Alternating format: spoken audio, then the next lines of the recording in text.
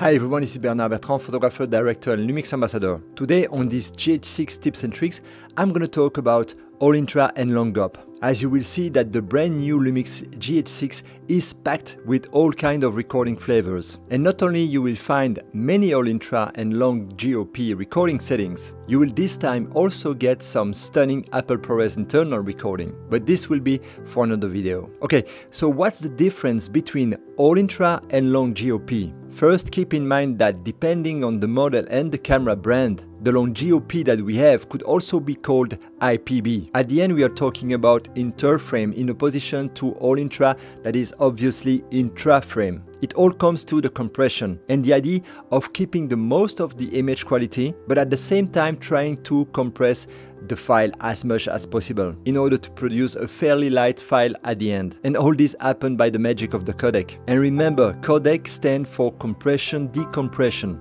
The codec will compress while recording, and the codec will then have to decompress while reading and editing. The All-intra intra-frames recording will record I-frame one after the other. That means that every single frame will keep a large amount of information, no matter the scene and subject that you are recording. Let's take this face camera image I'm currently recording now. There is not much happening. My face and hands are moving a bit.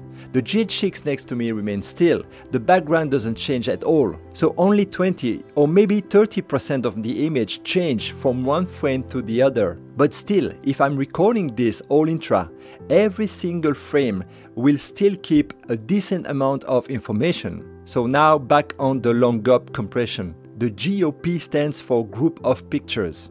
And once again, depending on the camera and the codec, that group of pictures can be short or long. And obviously, in our case, it is a long GOP, a long group of pictures. We have seen that All-intra recording only capture I-frame one after the other. For the Long GOP compression, it will also record I-frame, but it will also record P-frame and B-frame. P stands for predictive and B for bidirectional. And I will not go too much in details here for not being too long. But predictive and bidirectional frames are frames that will be created by the compression algorithm. If I step into a Long GOP recording for the exact same face camera setup right here, the predictive and bidirectional codec will create frames that will for sure take in consideration that many pixels of this image remains exactly the same frame after frame. So instead of keeping the exact same pixel here and there, the exact same information frame after frame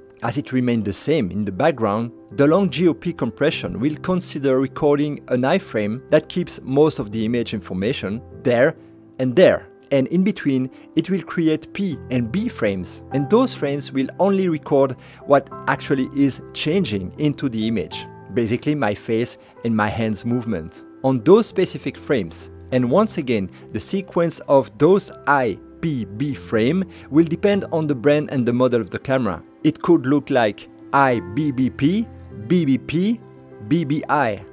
So in this case, this is a group of pictures of 10, and by doing those long GOP compression, the camera will considerably reduce the size of the clip that you are recording. All-intra recording will take 3 to 4 times the disk space on either your recording card or, of course, on your computer hard drives shooting after shooting. So of course, one legitimate question will be about the image quality. And honestly, it is now really hard to tell the difference in between an All-intra and a Long GOP clip, as Panasonic LUMIX really mastered the process for a long time now.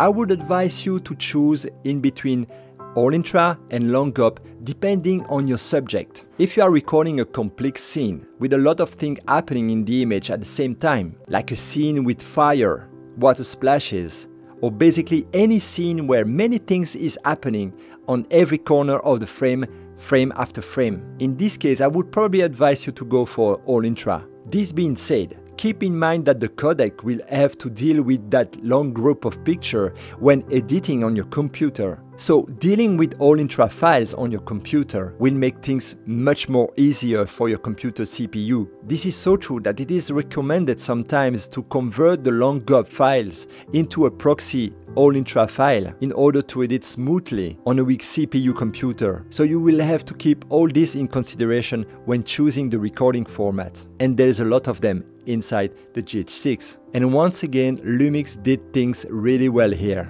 as you will be able to filter all those recording settings based on any of your preferences. Imagine that you want to see only the All-intra recording format. It's really simple. Select the codec filter and select 42210i, and there you are. So I hope I've not been too long on this one. That's it for now. Make sure to subscribe to see more about this brand new GH6. Thank you very much and see you next time.